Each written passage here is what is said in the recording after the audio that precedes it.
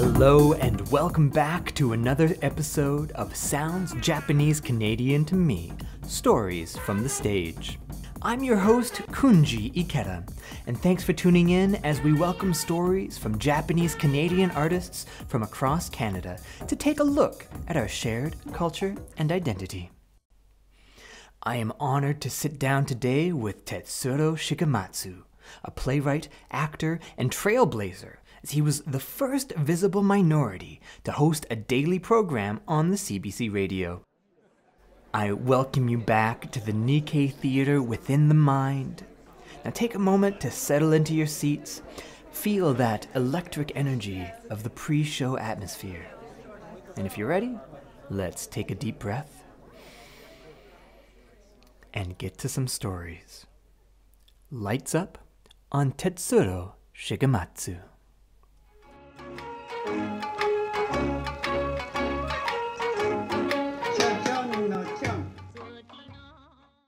My name is Tetsuro Shigematsu, and these are my stories from the stage. Hello, Kunji. This is me taking a bow, full seiza, to you and your esteemed audience. Thank you so much for having us. Please, where are we on our stage? What have we got to adorn our conversation today? Well, right now it's you and me kneeling on a tatami on some cushions. It looks a little bit like rakugo, two sort of comic Japanese storytellers, and we're very resplendent in our kimonos and in yukata. You can decide who's wearing what. And yeah, our audience is sitting comfortably in the cool darkness. There is no light upon them, but we can sense their rapt attention. And yes, and there is a bottle of warm sake between us. Oh, beautiful. Absolutely. I mean, and audience, we also have the option available to you if you so choose to If they're join brave enough to reach forward and grab a cup, then I'd be very us. impressed that they did so. Beautiful. All right, well, welcome to this stage, Tetsuro. Can you give us a quick introduction, who you are, what you do in this artistic world of ours?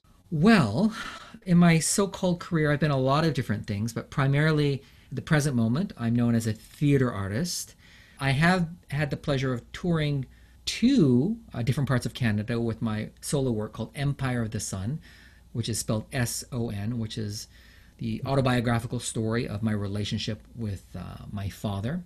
And this year I was slated to tour with another solo work called 1 Hour Photo, which is the story of Mas Yamamoto and his life story, which began with incarceration, of course, right after Pearl Harbor. And so, and since then, because of the success of those works, I wrote and had another play called Kuroko, which was about a young Japanese woman who was hikikomori, an extreme shut-in, that was set in Tokyo. So yeah, that's me. I'm a playwright, performer, but unlike you, not a dancer. So little less impressive.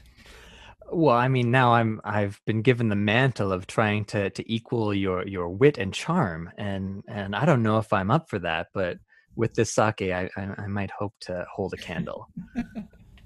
Yeah, hopefully the sake will loosen you up a bit because Oh, you're such an good. uptight guy, Kunji. I know that's your reputation, with your long flowing hair and your gorgeous physique and your handsome visage. Yes. Oh goodness. Now tell me, a lot of these works stem from your heritage as a Japanese Canadian. Hmm. Um, there's quite a well there to draw from. Is that fueling your artistic life right now? Well, it's true. A lot of my work is of an autobiographical nature. And I guess part of that autobiography, of course, is my cultural background. I think the two are inseparable. When I was a host on CBC Radio on a program called The Roundup, Mm-hmm. I was on air every day for 2 hours. And when you spend that much time with your audience day in and day out, there's actually not very many places you can hide as a person. So I leaned into that challenge and I drew heavily upon my personal life. Not so much because I was inclined to do that, but I think as a storyteller and having that public position, I just knew strategically that whenever you can talk about your own family, your own experience, that's a really efficient way to capture audience interest because even if you are inclined towards being discreet as I am, and even if you're naturally an introvert again, as I'm inclined to be, I just found that being able to talk about the conversation I had with my partner or my kids or my parents, that was just a really quick and easy way to enable the audience to feel close to you. I mean, that really resonates in a lot of your work, that it feels like as we watch a piece with you or watch, listen to an interview with you, we're getting to know you as the person. Yeah, and I think that's always a delicate balance because in my show, for example, Empire of the Sun, it's there's a lot of emotional territory that I'm traversing. And one of the epiphanies I've been able to arrive at is that people assume when your name is Tetsuro in the program and the character you're playing on stage is also named Tetsuro, they assume that that's who you are. And I think that occasionally it must be disappointing for people to realize, or when I try to impress upon them, because they're reluctant to believe this, that I'm actually not the same person that you just saw on stage. I'm not that smart. I'm not that I'm not that stupid either. I'm not that. I'm just a lot less interesting. I'm like, if real life me is a photograph, what I'm presenting on stage is a kind of sumie caricature, just a You've got the sketch. filter on. Yeah, and that filter is high contrast and Yeah. it's entertaining. And I spend 75 minutes on stage, and you think you know me, and of course it's you know me as well as you can know anyone in 75 minutes. But really, I think some of the expectations people have of me after the show, I think some of those expectations are misleading. Mm. It's interesting because who you are on stage is not, of course, who you are in real life. But you must experience this yourself. Absolutely.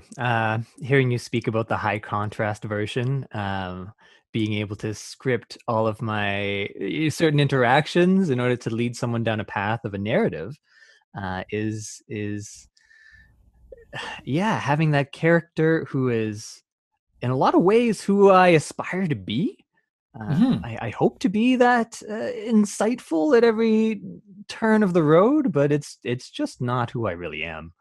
At least not yet. Yeah, Jerry Seinfeld said about his own stage persona or TV persona. He said, "It's me, only better." Hmm. And yeah, I think that that's an illusion we present to Hmm. the audience. But I tend to think of theater as a kind of metaphysical pageant show, in that part of the reason why we do art is to enable people to see that part of ourselves. I think Hmm. theater artists and dancers, we have this kind of magic trick whereby we can pull ourselves inside out, or yank on our internal chain and illuminate ourselves. This is a really marvelous trick. And I think the you know it, part of the reason why we art was invented is because we cannot read each other's minds. But if you notice, and no doubt you've had this experience yourself, after you do a show, and if it goes well that evening or matinee, then you are beset by people who want to know you, who want to be Hmm. connected with you, who feel like you're a kindred spirit. And that's really wonderful because for me, again, as someone who's inclined to be shy, I find that this is a really elegant way to bring many people towards you. It's great to be that source of light that Hmm. others are drawn to. That's a beautiful kind of summation of that illumination. And so, can you speak about how this ability to illuminate those parts of yourself and show those have offered you something in your non-stage persona? Yeah, I think one of the things we learn as performers is how to be private in public. And I think the moment of performance is to draw a magic circle whereby the rules of the outside world are temporarily suspended. The poet Rumi has this wonderful verse: beyond all right doing and wrongdoing, there is a field, meet me there. And when we're in the moment of performance and all those rules are suspended, there is a kind of zero gravity that's possible. I heard, the the recording artist Nick Cave. He talks about how when he's on stage performing music, he becomes the type of person who believes in God, which implies off stage he doesn't. And so I think what is possible on stage is a greater range of possibilities. And I think that can't help but affect what happens in everyday life. I think the corollary I would make is maybe meditation. So there's cushion work and there's off the cushion. And I found that by opening myself up emotionally through the course of performing, for example, my show like Empire of the Sun, where I relived the death of my father night after night when I'm on tour. That has enabled me to cry in real life, which was something I wasn't able to do prior to doing the show. Mm. So I find that the constraints of masculinity are less binding as a result of the greater emotional territory I'm able to roam within during the course of a 75-minute performance. Similarly, that magic circle is such a powerful it's a superpower. Being able to recognize that when we're in this theater, when we're together communing and able to think together, breathe together, live together as we are right now in the theater of the mind, uh, there's so much more possibilities of connection. For example, my performance, Sansei the Storyteller, opened up conversations with my aunt and my uncle that I was pretty sure they were off limits. I didn't think I'd ever get to understand certain things about my aunt and uncle until I offered them the opportunity to speak for an art project. And all of a sudden, we're having these deep, thorough, intimate conversations of their experiences, of their lives, and then to recognize that that circle is possible with pals. I mean, friends, and not necessarily for an art project, but that same ethos, that same feeling is tangible, whether we're in a rehearsal hall or whether we're meeting someone for the first time. Yeah, I think you're right. It's really remarkable how the nature of our work uh, can can continue to mold us outside the rehearsal studio or in the rest of our life. I think that's a real gift of being an artist. And so by offering up your own vulnerability, people feel that much more willing to offer you the same gift. Mm-hmm. And as you spoke about it being it allows us to mold in a certain way. I really love that image. Um, Recognizing that this artistic work allows us to be molded or allows us to connect with audiences in a certain way or connect with ourselves. Do you see the experience of being a Japanese Canadian performer to be unique or have a certain set of invitations that may not be available to every performer? Yeah, absolutely. It's one thing to be a person of color on stage, but I think the Japanese diaspora, we bring a unique set of cultural baggage in that there aren't many people out in the world who aren't familiar with some aspect of Japanese culture, be it Kurosawa films, samurai, ninjas, sushi, what have you. And when I was on tour with Empire of the Sun, I visited parts of the country where I could reasonably conclude that I was the first Asian man they'd ever seen on stage. Wow. And sometimes, I come out on stage and I'm wearing my wooden geta, and the stage setting itself is austere, and I begin with a bow, and the first words out of my mouth are in Japan. So I noticed that inadvertently in that context, I had immediately positioned myself as other. It really, I think, was a visceral surprise to them, to the degree that I felt like sometimes the audience was almost leaning back, like, "Whoa, what is this?" But by the time I nail that first joke, a few minutes in, by the time we go through a lifetime together, within 75 minutes, someone once told me that at the National Arts Center, all my life, I've always walked past the door of the House of Japanese Culture, but this is the very first time I felt like I was invited into the house. And he said, "Thank you for that gift." And it's true that the Japanese aesthetic is such. There is a kind of widespread universal love for all things Japanese. But as for hearing the experience of a family that comes from Japan, immigrates to Canada, and how we are just as broken and dysfunctional as everyone else, that's a level of familiarity that I think is really new for Canadians. And so, like many people, you think you know Japan, but when they encounter artists like you or like me, they're getting a whole different level, and I think that's a really nice discovery for them. Mm. Can you speak about the weight that comes along with being a lot of people's first interaction with this sense of other? In Edmonton, I was performing at the Citadel Theater, and we couldn't figure it out, my stage manager, Susan Miyagishima, and I, because the audience would be completely silent throughout the whole show. And yet they would give us standing ovations at the end. So they were into it, but they were just completely silent.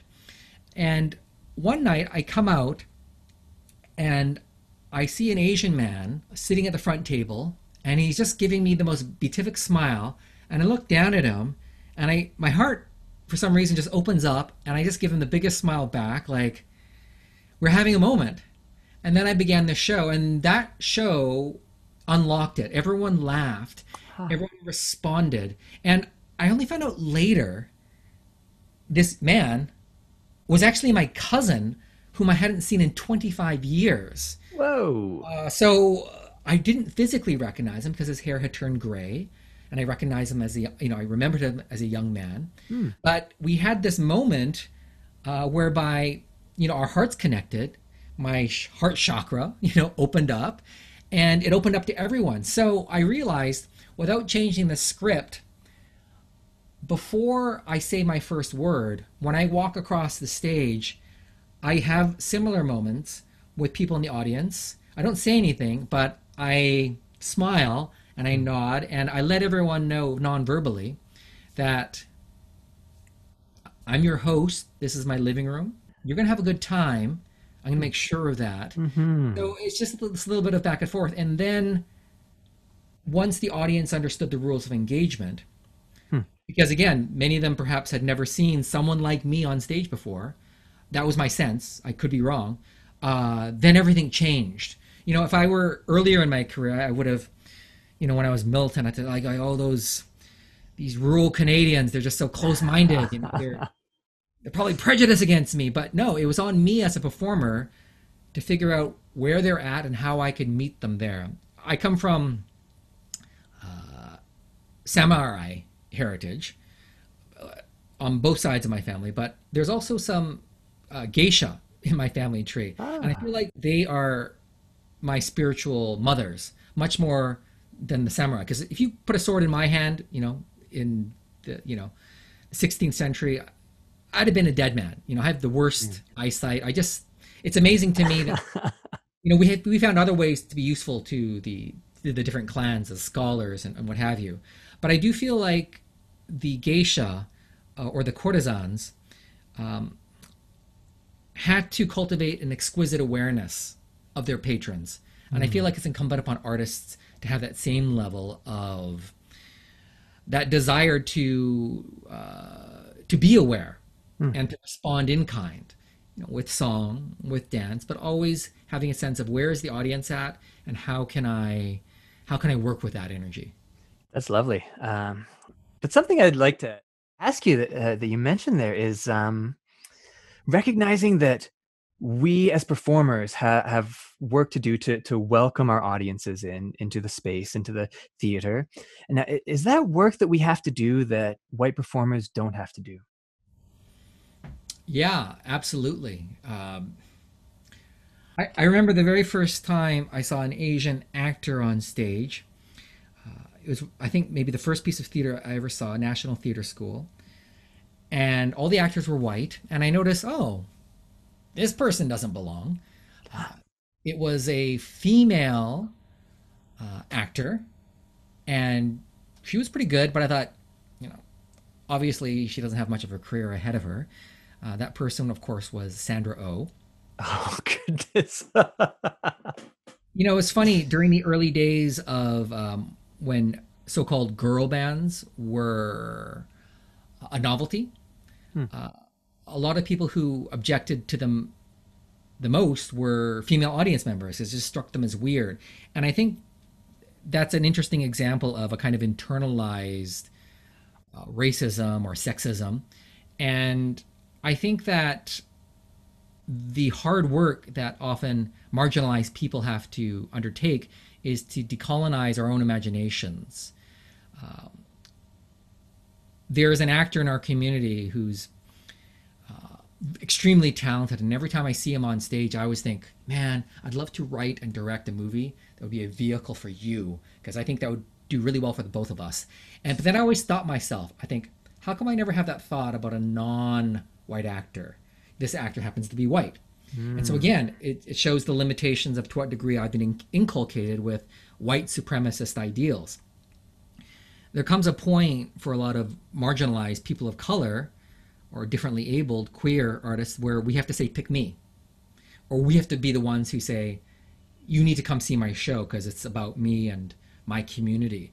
So I don't think white artists, they don't have to, it's not a mental leap for them to picture themselves on stage, on screen, because, you stand in the line at the grocery store and all those magazines, People, Us Weekly, National Enquirer, they're all white faces, except for Oprah, right? Thank God for Oprah. But, when you look into the collective mirror that is culture, white people can always see people who look like them. That's not true for us. We're like vampires. We look in the mirror and we don't see a reflection. It's a weird phenomenon. And so Mhm. until we pass through the looking glass and take our positions, that in itself is such an act of defiance and resistance. Even giving yourself permission to attempt that in itself is such a huge victory. So yeah, I think there is no doubt that there are many obstacles for marginalized people, people of color. But what's so insidious is that most of those obstacles are deeply embedded within our own thinking. Absolutely. Going through school, I don't think I was ever given the opportunity of a lead role. And I also, in the same way, didn't see myself in those roles. And it wasn't until I started writing for myself that I could step into those challenges of things that I really wanted to try in my life. And in a similar way, running up against these really embedded preferences to people who didn't look like me. What was your process in recognizing, and where are you now? What was your process in recognizing those within yourself? Well, like many people of color, I underwent a similar set of stages in terms of my awareness about my cultural background. I grew up thinking I was white for a long time. Me as well. I used to have this recurring dream that when I looked in the mirror, it was the fawns from Happy Days looking back at me. So clearly I had a good self-esteem, but I didn't actually realize I was Asian. And I think a lot of people of color don't realize that they're not white until they have this sort of disassociative moment when someone points out that no, you're different. You're you're not one of us. Or for me, I went through that stage, but something that was very pivotal for me was in my early 20s moving to Japan and living within a culture that had its own galaxy of Japanese stars, where the standard of beauty wasn't by default white, where you had, the Japanese Cary Grant, you had the Japanese Dwayne Johnson, you had the Japanese Catherine Deneuve, you had all these equivalents. And by realizing that, oh, there is a world beyond the parameters of white supremacy was really eye-opening. And then learning to find other Asians attractive, and for those Asians to find me attractive. That was huge. I was only in Japan for 2 years, but it really changed my life. And I think that being on the radio for 2 years was kind of a subversive way to learn about myself, but also to have Canadians learn about me. My predecessor, Bill Richardson, I think for many Canadians, he was their first gay friend. Hmm. And that's huge. And I think for when I followed in his footsteps, I was for many rural Canadians, many other Canadians, I was their first Japanese Canadian friend. And I think part of what helped was the fact that I was born in London, England. English is my first language. You and I, we sound white. And that may be embarrassing, in some of our circles, but I think within the realm of Canadian culture, that's a tremendous affordance. And so I was just the guy on the radio who had the super long name. But one of the things you learn about being on the radio for that long is if people don't like you, they're going to let you know right away and I understood that from my time on the radio, that I'm a likable person. People like to spend time with me. That was just an empirical fact. And B, I'm an interesting person. And you may think you're interesting, you may think you're likable, but you may not be entirely sure. But that time as a national broadcaster certainly gave me a higher degree of confidence. So when it was time for me to to tell others that, no, it's my turn, I want to tell my story, I knew that I had a level of confidence that I think a lot of marginalized folks don't necessarily have had the richness of experience that would mitigate their own insecurities. Mm-hmm. So in that respect, I was prepped really well. Sure. So in that respect, if there was something you could say, get a hold of your 20-something-year-old self and give a shake and give a piece of advice that would land, what's something that, one of our young pals out there might really benefit in hearing? This answer might be disappointing but I think about this all the time. I'd say you need to start saving money. Even though you're not making any money, because we joke about it and it's easy to dismiss that when you're a young artist, but developing your financial literacy is really important because if you are any kind of, again, marginalized minority, for us, it's really a game of attrition in terms of there's only so many rejections, only so many times we can be ignored, only so many micro aggressions we can withstand before we drop out. And one way to mitigate against that is to find your collaborators, people who are like minded. But the other way is to be smart about money. Like for me, I'm really good at writing grants, and that's because I'm a good writer. And so that has helped. I've heard it said that there's only two kinds of artists who are able to last, and that is those who choose the entrepreneurial route. And I think that's really important to be. We all know these artists who are just very good at marketing and business and what have you. I'm speaking to one of them. Oh well, no, no. I wish I was, but I mean, I try. I'm trying to get better at it. The other path is academic, which you get your graduate degrees and you teach, but I think that's kind of a dead end path because academia in itself is so demanding that I've yet to meet a theater artist who is a tenure track professor who is able to remain prolific within the professional theater world. Right. Like I've known people who've gone from theater to academia, but they don't come back. All right, that's a lovely piece of advice, and one that as you say, are continuing to learn and continuing to develop those skills.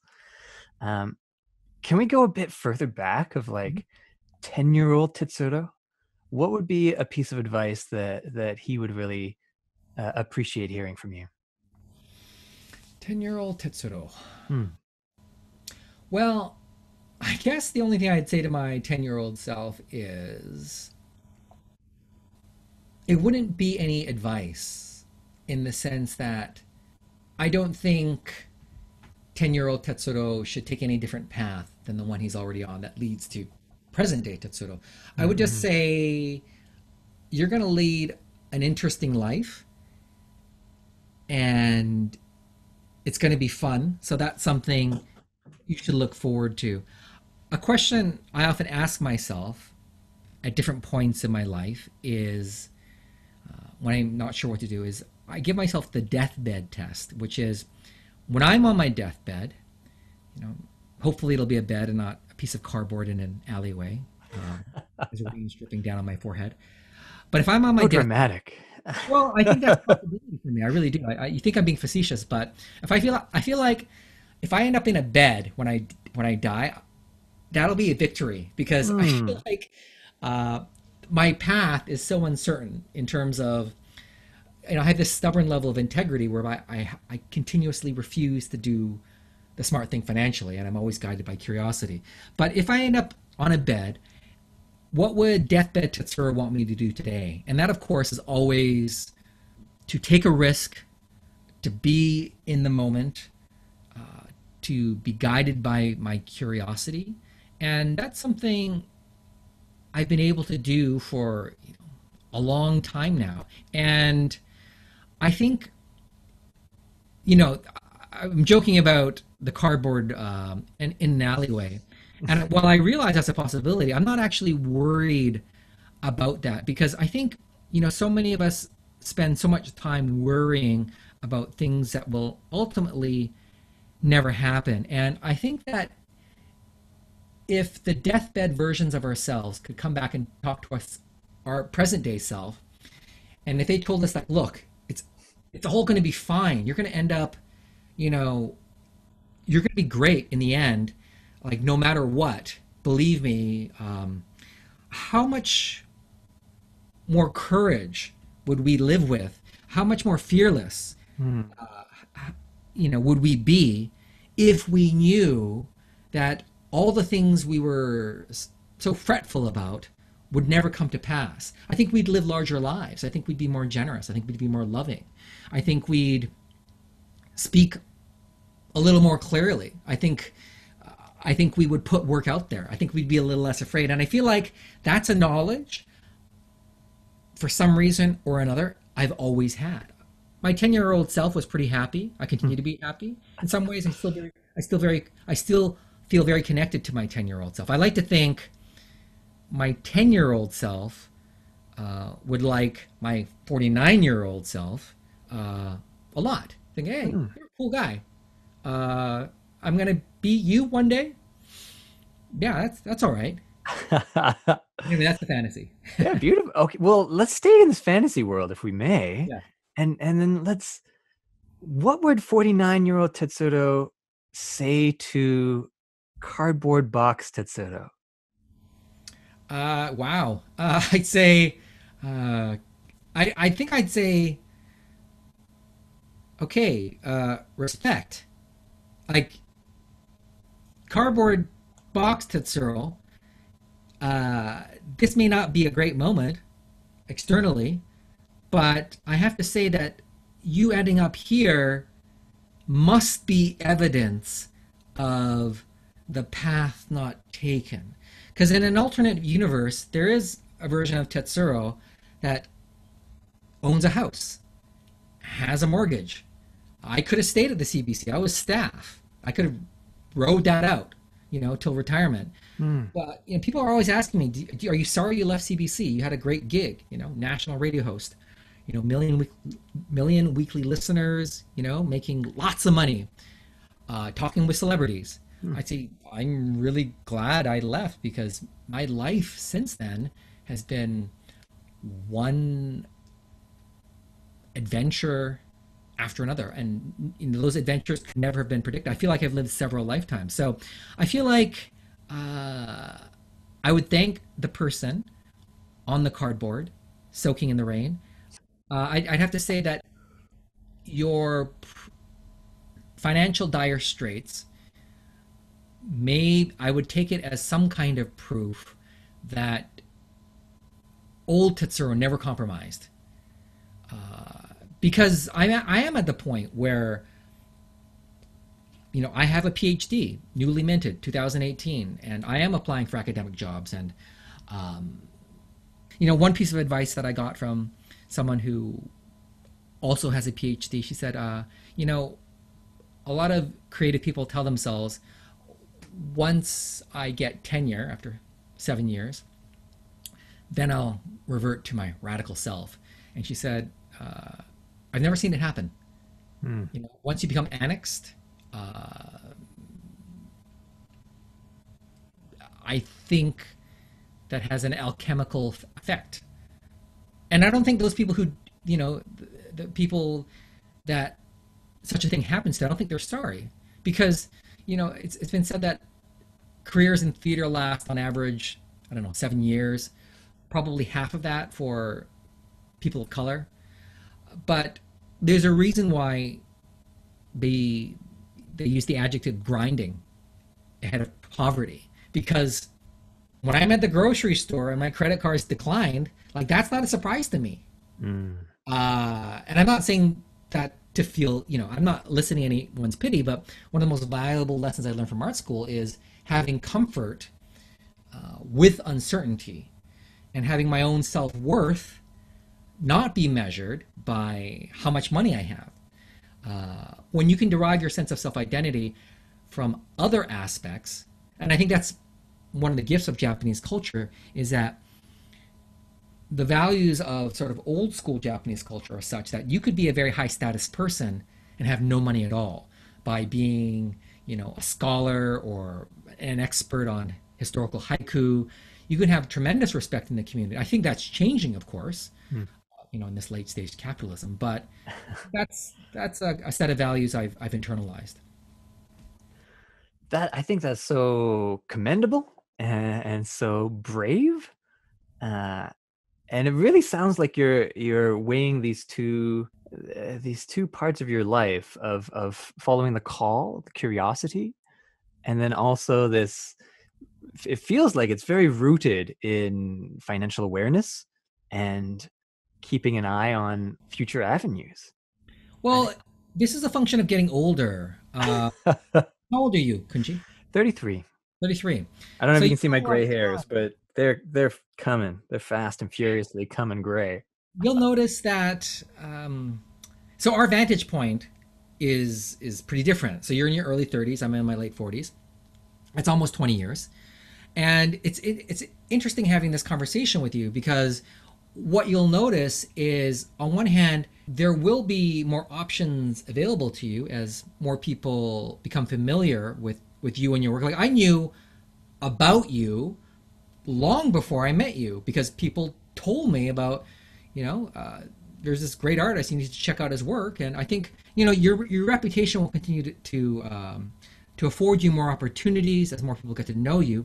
But as you get older, you will feel the pressure of time in terms of how many productive years you have left, whereby people will pay money to see you on stage.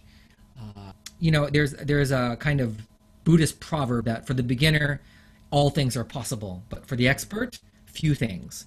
So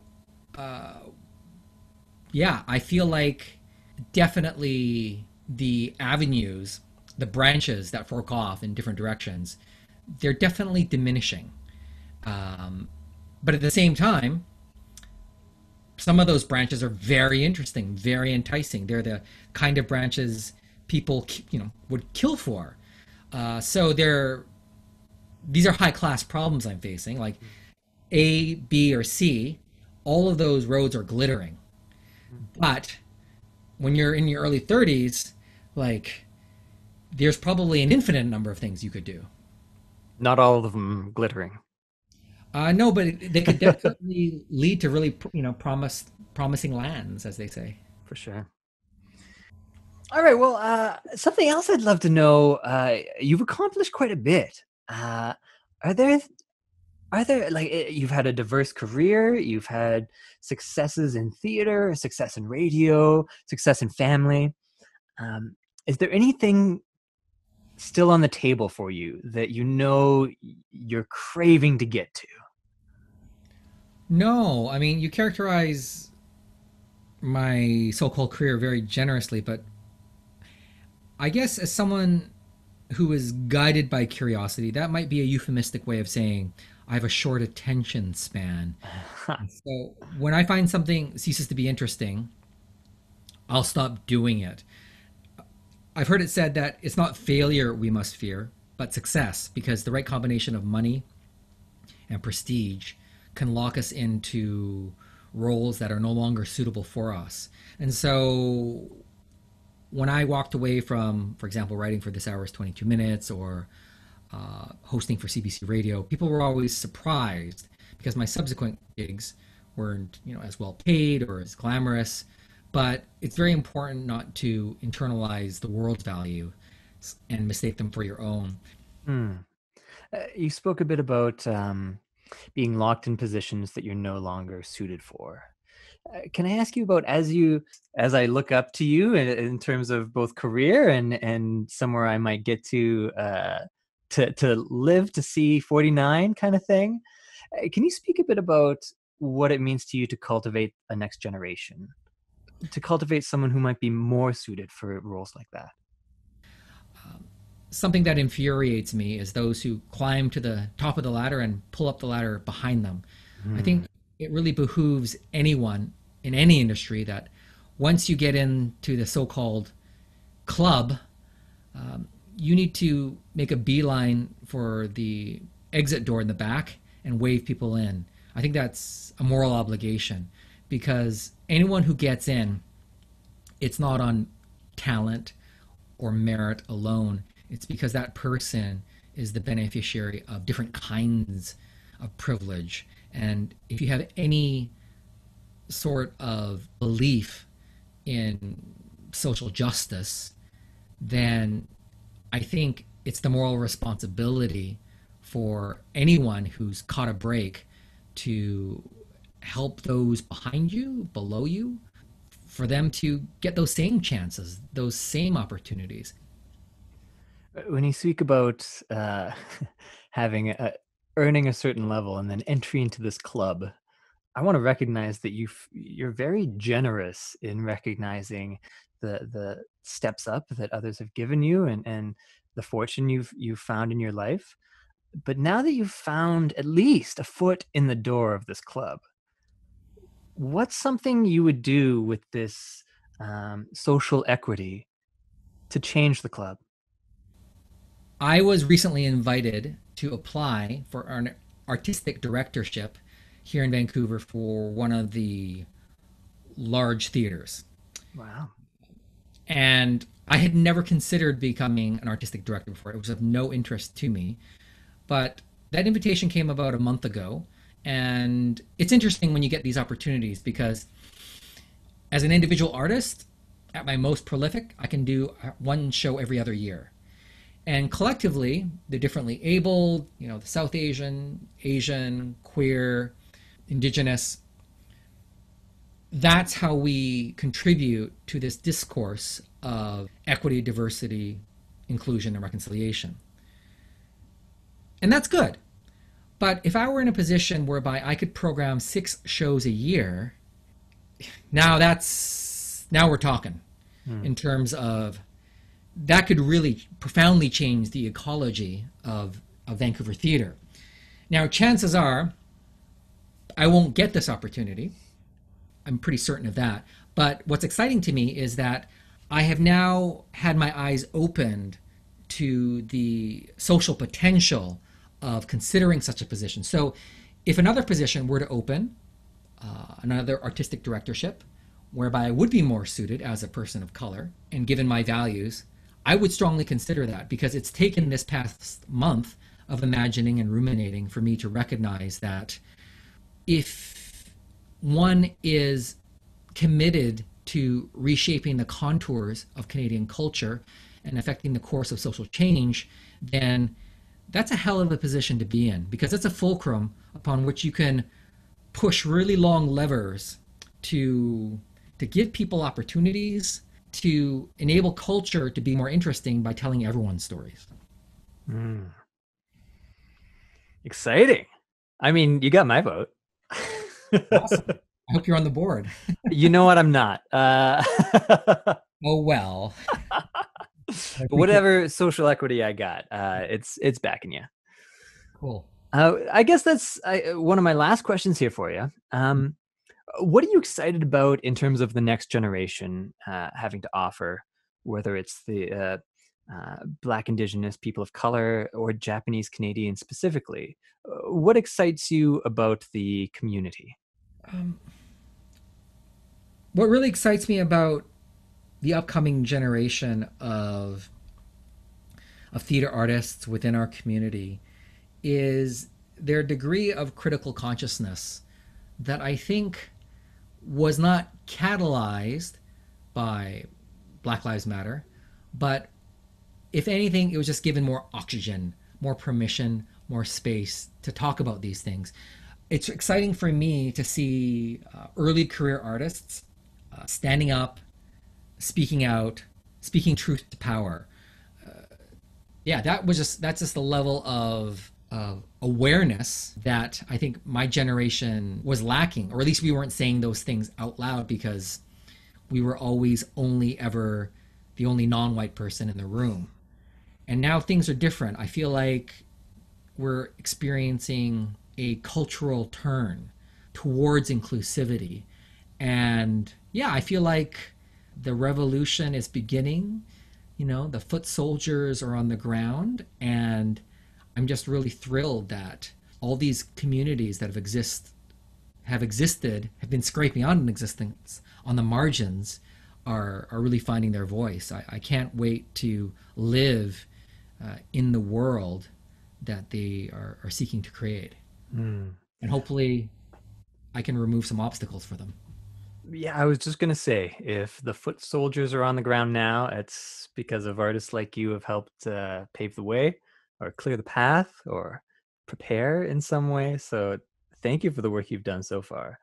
And it's really exciting to hear that. I mean, you got a lot left to give, and once that foot is in the door, I'm really excited to see what else is possible through you as a vessel of inclusivity, equity, diversity.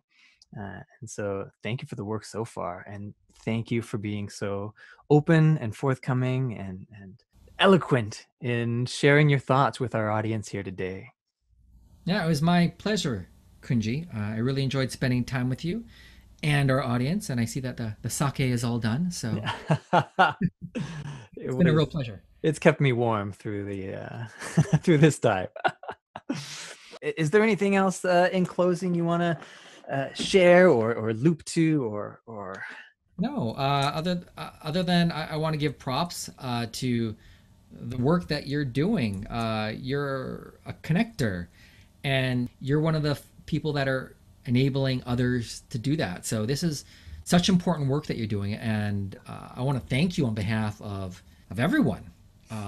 This work that you're engaging in, it lifts everyone up. So thank you.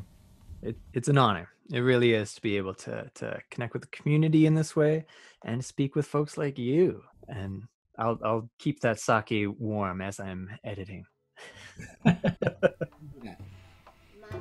Sounds Japanese Canadian to Me, Stories from the Stage, is hosted by me, Kunji Ikeda.